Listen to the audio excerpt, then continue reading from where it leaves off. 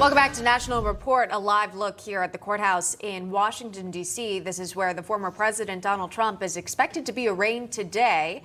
You see media trucks there. They're set up, ready to go. Barriers have also been placed outside the courthouse, preparing for the arraignment. The former president facing charges related to special counsel Jack Smith's probe into the 2020 election on January 6th. Trump has been indicted on 4 counts, including conspiracy. Again, 3 counts of conspiracy and 1 obstruction charge here. And for the purpose of this segment here, we'll bring in Doug Burns. He's a former federal prosecutor joining us live here, as well as Steve Baric, a former federal prosecutor and a criminal defense lawyer. Also, Jesse Binnall, a Trump attorney, not representing him on this case. Gentlemen, thank you for being on. We appreciate that. So, Steve, if I could start with you. You've been on both sides, defense, prosecution in the past. What can we expect from this arraignment today? Well, I wouldn't expect a lot of fireworks today. The court will read and advise the former president of the charges against him. I would imagine he will enter in a plea or continue the arraignment. My guess is he would enter a not guilty plea.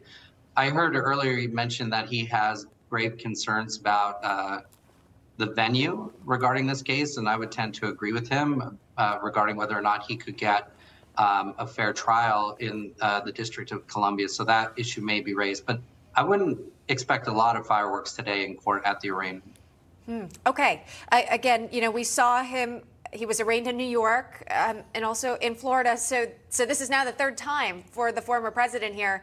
You know, Steve, you mentioned the venue, as did we. And it's because Trump raised the issue himself on Truth Social. He sent out this post. He said, again, in part here, it'll hopefully be moved to an impartial venue, such as politically unbiased nearby state of West Virginia. Impossible to get a fair trial in Washington, D.C., which is over 95% anti-Trump.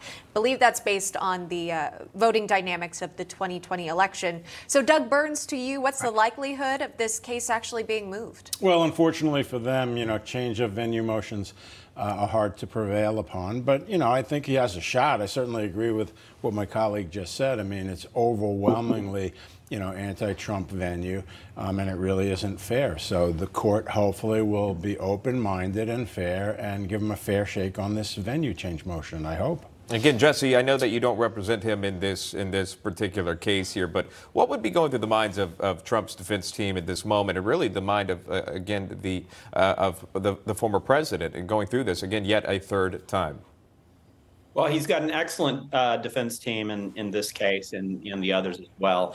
You know, John Lauro is an absolutely great lawyer for this case, as is Todd Blanche. What they, I think, are going to be looking at is all the different motions right now that you're going to have to bring. So, for instance, there's, as has already been discussed, a venue motion here is very, very important. Donald Trump's biggest draw to the American people is that he stood up to the Washington D.C. establishment. This is the Washington D.C. establishment in D.C. That's the judge, that's the jury pool. So it definitely does need to be changed. But there's also going to be very, very strong motions to dismiss on issues such as the First Amendment, not just the free speech clause, but the right to petition the government for redress of grievances that this indictment completely ignores. The rest of the indictment is factually lacking because there is no facts out there that could be used to show that Donald Trump committed any crime. He did things that were only protected by the Constitution that you do in a free democracy, such as stand up for transparency in elections and have the right to ask for election contests and recalls. And I believe today, by the way, I know the banner says federal judge. I believe today it's a magistrate judge that again, they'll appear before for that arraignment.